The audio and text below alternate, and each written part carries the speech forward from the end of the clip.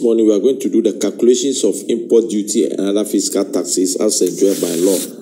Yes, as I continue saying, nothing customs does is done in a vacuum. It's always past an act of parliament. So the calculation is done for, we'll categorize the calculations into two categories. The one for general goods and the one for used vehicles. For the both general goods and used vehicles, the basis of imposing taxes is the cost, insurance, and freight, CIF. And to establish or calculate the CIF for general goods, these are the steps to take, and this is what custom officers use to check invoices presented to them. So cost, CIF is the abbreviation. So we start calculating from the very far left. We calculate the cost first, or which is FOB by Incoterms. Then we don't calculate the insurance. We jump over it and calculate the F, that is the freight. So to calculate the cost or FOB, you should establish the quantity, the unit quantity, and the unit selling price. After the multiplication, you get the total selling price. And if the trade pattern allows certain discounts to be applied, you deduct all those allowable discounts. Then that is only the selling price. We've not yet arrived at the cost or FOB yet.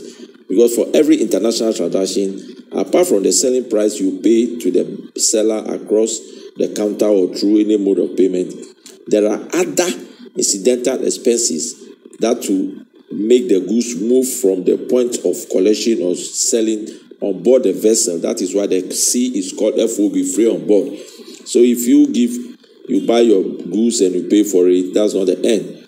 You are going to incur some other incidental expenses like inland transportation, terminal handling charges, storage fees, documentation expenses, rent, or any incidental expenses that will allow the goods to be loaded on board the exporting vessel. Good. So when you add these external incidental expenses to the selling price, then now you've arrived at your FOB or cost, the CIF. Don't always forget.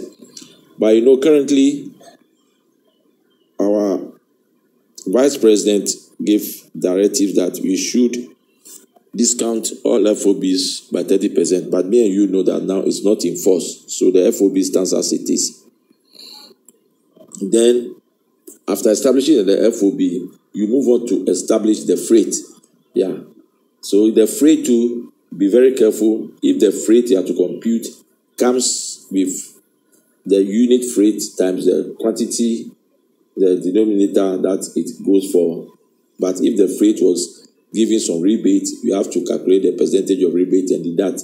But if the freight had some charges, you have to calculate it and add.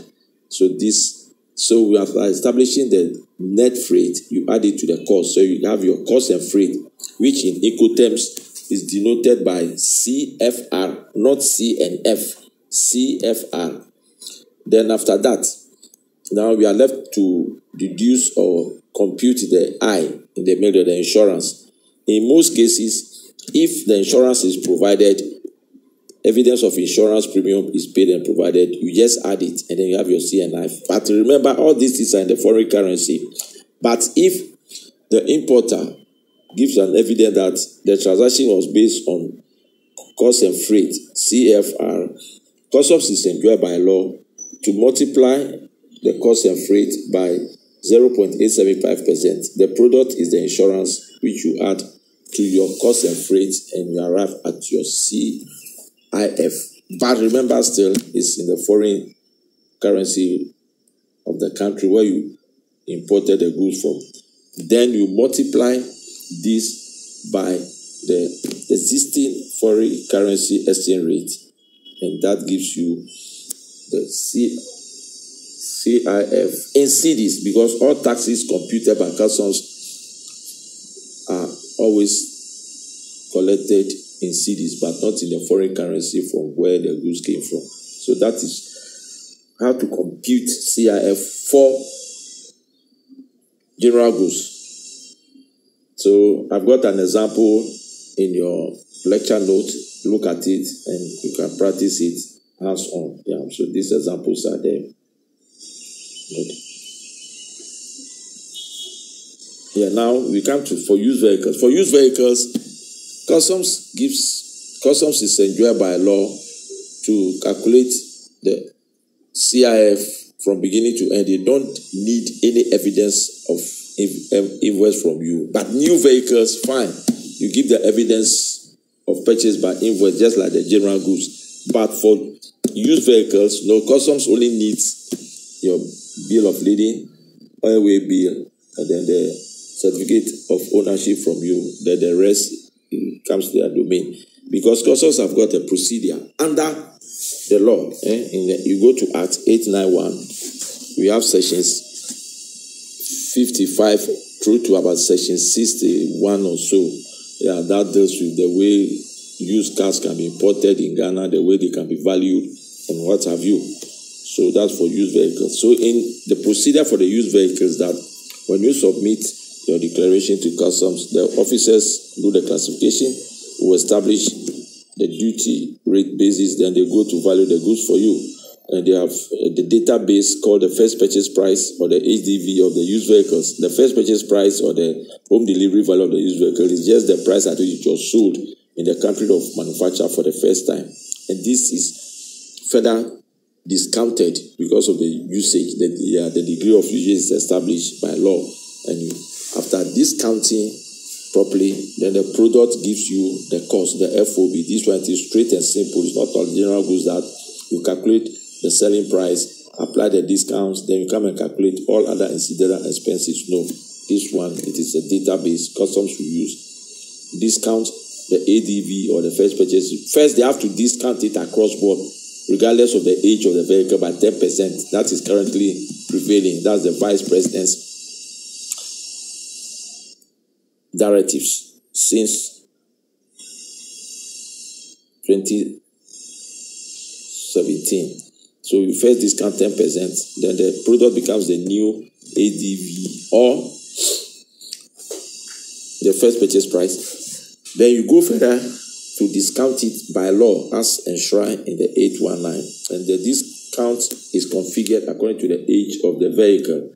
And they are in your notes, but it's verbatim in the law. So I just copied it from the law as because these are legal instruments that you cannot change on. So when the law says by the time you are importing the vehicle into Ghana, it's not more than 6 months, it's still new. So don't subject it to any discount at all.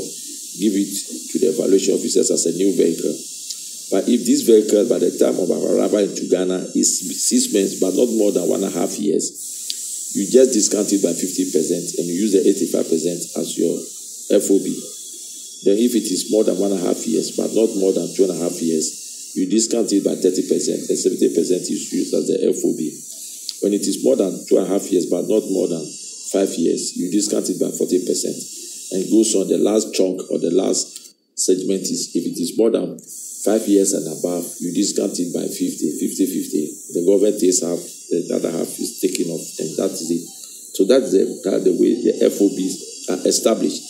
Then also here too, the government or custom officers don't rely on the evidence of the freight you've paid to them, unlike general goods. They have a chart of freights, a chart for freight allocation to the appropriate vehicle, either by the cubic capacity of the engine or by the make of the vehicle, by its make naturally from the manufacturer's perspective, whether it is for commercial or the body type.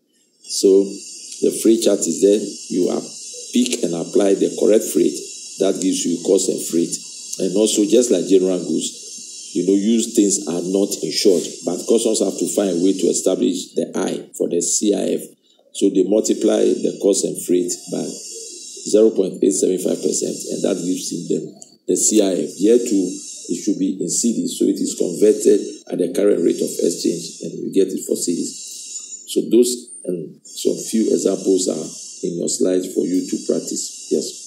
Now, you see, we have established the basis for taxing importers.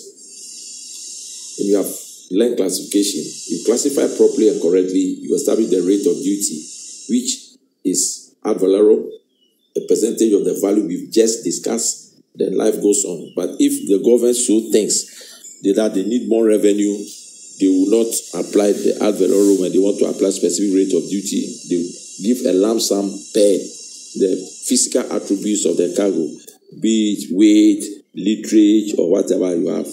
But at times, they still calculate the ad valorem, compare the two, whichever is highest, then that forms the basis for import duty. And to calculate import duty and other fiscal taxes is a long table that are in your folder that I've started example here. Yeah, we have a lot of taxes, over 18 or 19 taxes imposed on one particular item imported. But please note, all these are by law. If you go into the law, they are all by acts of parliament and even airlines. The customs is enjoined to impose them on the importer. He pays and customs accounts to the good people of Ghana through parliament. So how to compute the import duty?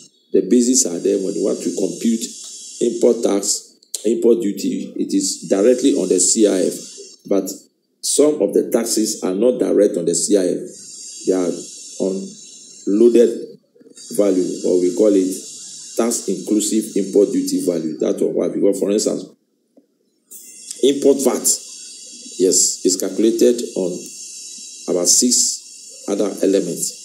So when you want to calculate the import VAT, it's not direct on the CIF. You have to add the CIF to the import duty calculated, add it to the import get fund, add it to the import NHIL, then add it to the import excise duty. If it is applicable, then you add it to the import COVID recovery levy. You put all these two together, then you multiply the sum total by 12.5%, and you get your element for import VAT for that particular importation. Then